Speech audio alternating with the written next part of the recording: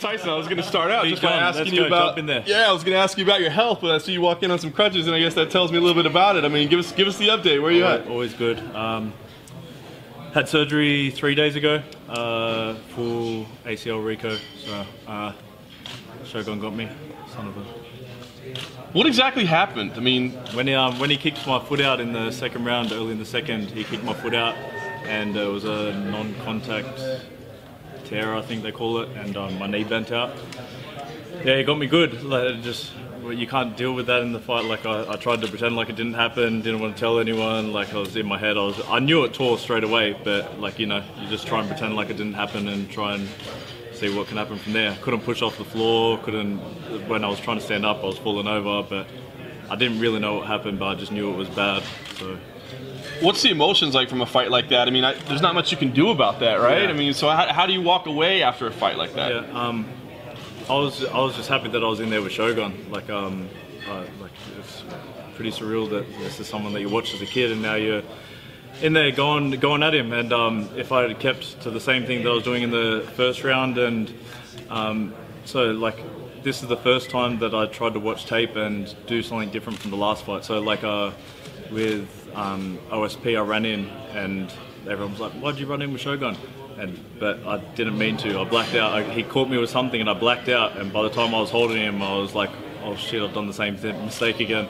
But when you're in the grapple, you got to go with it. And man, he's just a vet. Like that's what I knew that was coming with it. I knew I was all over everything that I was doing, and I knew I had him. But that's what vets do. They just bring out something that you weren't expecting and toughed it out, and then. Like I wasn't hurt when he was throwing those bombs. Like I was putting my hands out, but I also couldn't stand up. Like when I was pushing off my knee, it kept popping out. So it was a fine stoppage for me. So what's the emotion been like? I mean, you needed that result, right? I mean, you wanted that result, but again, it's not like a clear loss, it would seem, and not to make excuses. So I mean, what's your feeling like been since? Well, it sucks because now I'm like 2-0, and both times everyone's gone, "Oh yeah, but you had him." Well, I didn't. I lost. So that's how you have to cop it, and this 12, well, I don't know how long it's going to be. The surgeon hasn't given me a time, but they give like a overestimate and hope for the best. But I'm going to go, I've been like watching all the docos from all the ex-UFC fighters that have done ACLs. I've been prepping beforehand, I prepped hard, I'm already ahead of schedule on what I'm doing, so I'm coming back strong, and like even I'm trying to do everything that I was weak at, so I don't watch tape. That's one thing that I'm trying to do. So like everything that I'm bad at, I'm trying to be better. Like if I'm going to come back, I want to come back hard. I'm not coming to be 15. Last thing for me, I mean, as you said, it's too early to know, but perfect case. I mean, in your head, when do you think you fight again? I haven't even thought about it. I just I've got so many other plans during this time, and I plan on coming back a little bit heavier, and I plan on coming back a bit stronger. Plan on changing up a little bit things. People were bad-mouthing the Thailand camp, saying that the wrestling, we had American D1 wrestlers, we had we had plenty of wrestlers there. Couldn't push off my leg. Ty was on the bottom in mount after he got dropped. Yeah, that's not wrestling. He just decided he wanted to do guard punching. It was a life-changing camp for me, and the happiest I've ever been. So why wouldn't I go back there?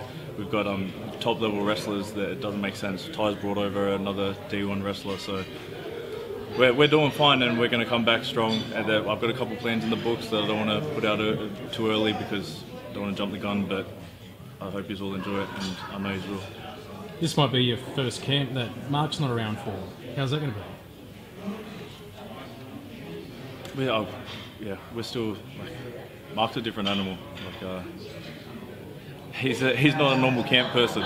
I'm even Ty. I've got schedule. I'm there like this and this. Mark can rock up on the day, eat KFC and still knock the guy out. He doesn't matter if he turns up or not. And for me, I'm a solo person. I don't need a team. I've been doing solo since day one, so if I train by myself or with a group, I'm still going to train hard. It doesn't matter if someone's watching. And you do train a lot of gyms in Sydney. You go around quite a bit, and now you're over in Thailand. Do you think that possibly maybe staying in one spot might be better for you? It's just the way you roll. Yeah, so I went to Jackson's. That was a dream of mine. I still love Jackson. I've got a lot of love for a lot of coaches over there. Still keep in contact with them. It's just so expensive, man. And with fights, I was going red like every time. Thailand, they're almost paying you to be there, and like the quality of sparring was not very different. And I was also paying for coaches to come over, and still worked out for me. In Sydney, traveling, I want to go to I want to go train with all the best, and we've kept a similar team since James Sahuna. Like he was training with Eagles, MMA in Bondi. Then I go to Castle Hill for. We've all been training the same route, but that was my plan that might come in the future. So we'll see how that happens. If it comes to fruition, it'll be very cool. So yeah, I've got experiences in my life that I experienced places that I was at, and I was like, man, I want to do this in Australia. We don't have it yet. So yes. You and your dad are really close. How helpful has he been? Not close. How do it for TV. He beat me my whole life. Yeah, well, during this difficult period, did he stop beating you and try to help you get through this difficult period? Because social media, it looks like you guys have been working out together, and he's been trying to sort of get you through this tough time. It's definitely not a tough time for me. I don't know. I might be weird. Like, I don't know if it's weird. It's not tough for me. Like, if UFC dropped me tomorrow, I'd just keep training until I got back into UFC. I wouldn't go like cry about it. So it's not like that. But Dad's always there, always hard on. Like, people probably call docs if they saw like the hardness that was on it. Like, they wouldn't agree with it. But I am where I am today because of that hardness. So it's that fine line. Like, it still happens today. Gymnasts, like tennis players, people like treat their child like in some way, and they go, that's not right, but then they're in the world championships and your child isn't. So I'm in the UFC now, and yeah, I have some bad memories, but it hasn't been like one of the biggest things, man, is my dad saying that he's proud of me, and like that was something that I always worked for, and that was only recently that sort of stuff happened. So, and that's the biggest thing for me now. And when I was in gyms, they're always like, oh, that's Pedro's son. And now, like, when I'm training, they're like, that's Tyson's dad. Your dad saying that he's proud of you, is that something that only started happening sort of like once you were fighting? No.